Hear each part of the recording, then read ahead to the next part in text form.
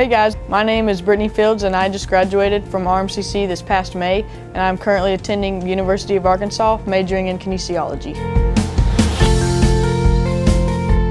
My name is Haley Knidig and I'm 20 years old. I've lived in Mena, Arkansas my whole life, and I graduated from Mena High School in 2014. While attending Mena High School, I was involved in many concurrent classes.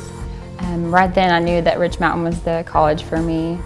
For me, I was unsure of where I wanted to go and what degree I wanted to pursue, but I knew that RMCC was a good next step for me. I chose to start my college career here because I wanted to stay closer to home, and the cost for the general education classes were much more affordable for me.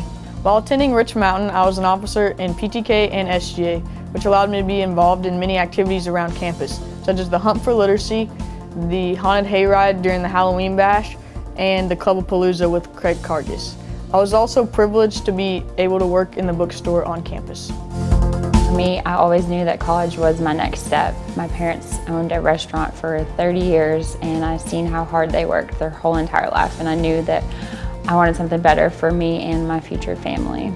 I've enjoyed learning, and the teachers and staff have really pushed me and made me realize how important higher education is.